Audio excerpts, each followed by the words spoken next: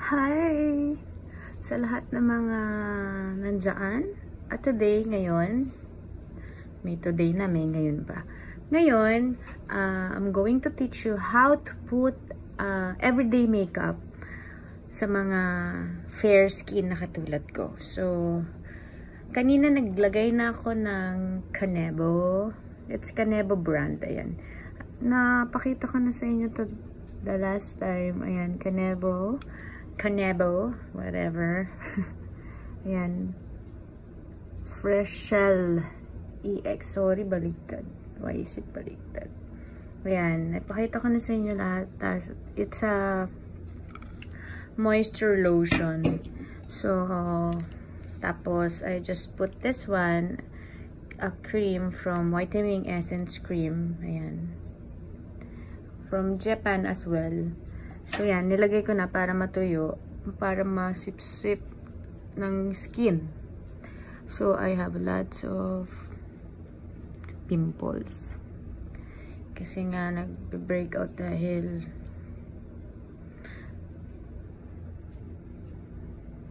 tumatanda na rin kasi tayo. And this one pala, sorry ha. Forgot to tell you, what is this? Is this for eyelashes? Like me na nagpapalagay ako ng eyelashes extension. Kasi nga tamad na tamad ako talaga mag-makeup.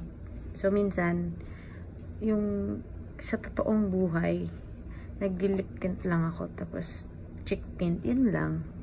Pero ngayon, I'm going to show you yung mga everyday look ko before. And sometimes, pag gusto ko mag-makeup ng konti, ng light, pinapakita. Ipapakita ko siya. Ito, serum from DHC. Ayan. Sorry, baligtad. Ayan. Okay. Binili ko rin siya sa Japan. So, ayun. Kasi napakaganda talaga ng mga product ng Japan.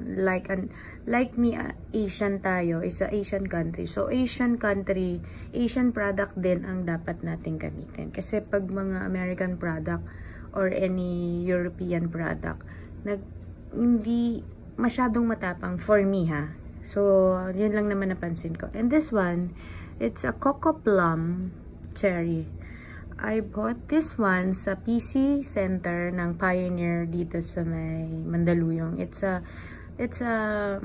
cheek tint and lip tint na rin. 2-in-1, duo na siya. So, ayan, ganyan. Gagawin ko. Naglalagay na ako ng ganyan. Para mamaya, pag pinatungan ko, ayan. Tapos, naglalagay din ako dito pag gano'n. Para habang malagkit at mabasa-basa pa from the serum and cream, makakalat natin.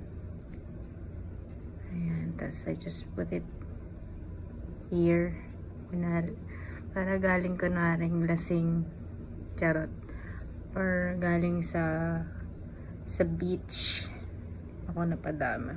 Pero pwede naman ikalat yan mamaya, matatanggal din, malilesen din yan mamaya kapag naglagay tayo ng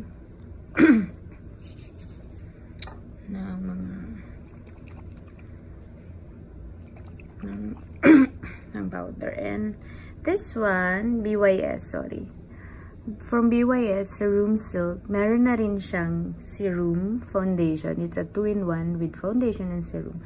So, maganda siya. So, nilalagyan ko lang dito. Ayan. Tapos dito, konti lang kasi masyado nang malagkit pag madami. So, kamay-kamay lang. Kamay lang, day. Ayan, diba? Nakita nyo yung difference from my hair and dito. So, nag-set na siya. Ang ganda ng pagkakapigmentation sa face. So, ayan, may mga mamaya matatakpan yan. So, ayan. Kalat-kalat lang. Diba?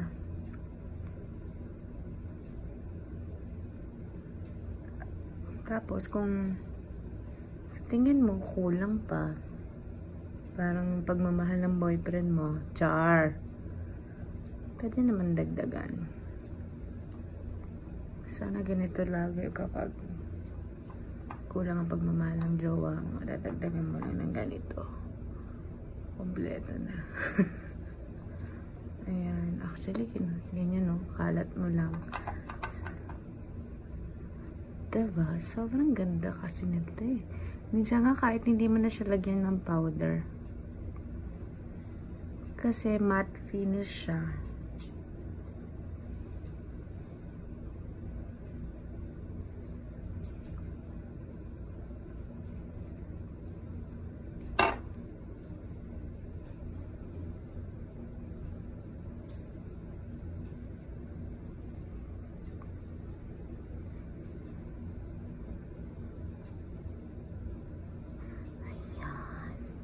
So, super light makeup lang. Tapos, ayan, yung mga chismis dyan sa mukha. I'm using Naturaptor from Japan as well. Number 141. Kasi ayoko nga ng masyadong maputi. Pag when you apply sa katulad kung may skin na ganito kaputi, ayoko magmukhang naka-chinchansu. Alam nyo ba yun? Mga batang 90s dyan. Tapos yan, yung mga singit-singit ng ayan. Ganun mo lang. Diinan mo lang. Hanggang maramdaman niya ang pagmamahal mo sa kanya. Cho. Ayan. Halata pa ba? Hindi na, diba? Yan. So, tapos ako, naka 6D embroidery yung eyebrows ko. So, ang ginagawa ko, sinusuklayan ko na lang yan ng aking pangsuklay. So, asan ang pangsuklay? Ayusin lang natin mamaya.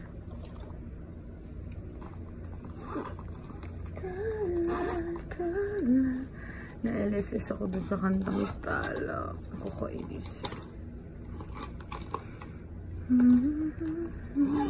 Oh my viewers na yan. Yung pangsuklay. Anyway, wala yung pangsuklay ng ating brows. It's a gel brows yun eh, from BYS as well. Anyway, pag wala, andun yun sa kabilang bag.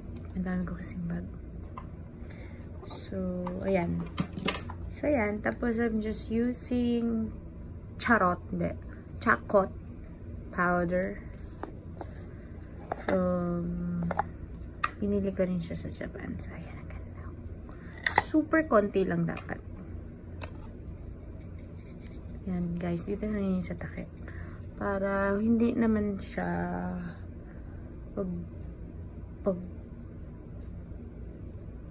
paglagay mo is nandoon lang lahat nakapatong.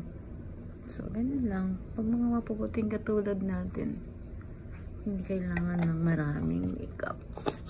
At saka, hindi sa akin bagay yung maraming makeup actually. Tapos, ayan. So, sa mata, hindi ako naglalagay sa eyes ng mga concealer. Kasi nga, pag napapansin ko, pag nakikita ka na sa salamin, meron siyang parang namumuong mga malagkit or naglaline na namuo because dun sa nilagay mong concealer or any powder. So, yun lang naman ang tip ko. Tapos, ayan. Ito, super nice nitong bagong Maybelline. I don't know, it's bago. Ayan. It's number 10. Dreamer. Number 10 siya. Sobrang ganda nito. Sobrang nakakatuwa. It's 348 pesos sa Watson. Pwede rin siya sa SA. Ang ganda niya, guys. Dito nga na. Tapos gananin mo. Konti lang. Grabe. Hindi talaga siya. Hindi talaga siya natatanggal. Sobrang nag-stay siya. Sige natin ng line.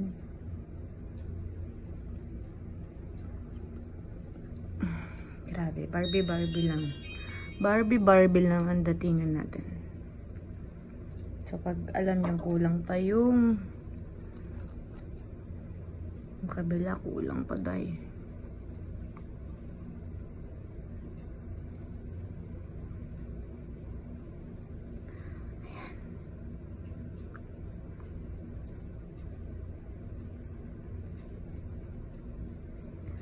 Ayan.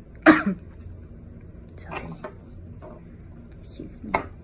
And syempre, lalagyan natin from BLK. Sobrang ganda nito, guys. Yung multitasking color stick. Actually, pwede siyang pang eyeshadow. Ayun, basta, ang ganda nito. Tapos shimmer. Shimmer lang dito. Ayan, o. Eyeshadow, pwede rin siya. Para lang merong shining, shimmerling flow, diba?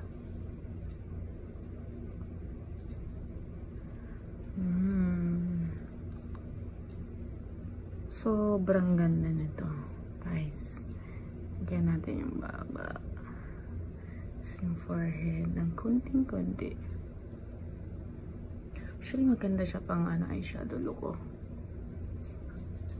Para lang makita niya. Ayoko talaga mag-eyeshadow. Pero sobrang ganda, oh. Shout out kay Miss Ann Curtis. Sobrang ganda nito. Mahilig ako sa mga ganito. Diba? Sobrang simple. So, ayan. Okay na. Ayan lang yung everyday makeup natin. Yung mabilisang. Lagyan natin yun. Yes.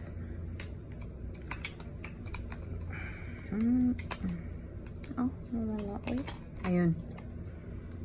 Okay lang naman na kahit wala. Ayan, lalagyan natin.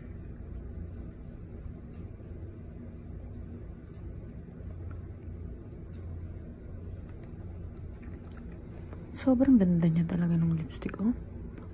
Para siya yung MAC.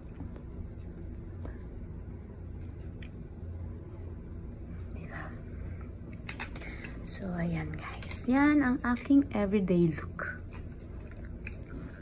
So, ganyan lang. Tapos yung hair, hindi na ako nagpa-blower or nagpa-plancha ng hair. Kasi nga, ayoko siyang masunog or masira. Diba? So, ayan lang. Ganyan lang kasimple. So, sa lahat naman nandyan, please comment down below kung ano pang gusto nyong gawin ko. And next time, magluluto tayo ng munggo with squash. Okay ba yun? Para magustuhan ng mga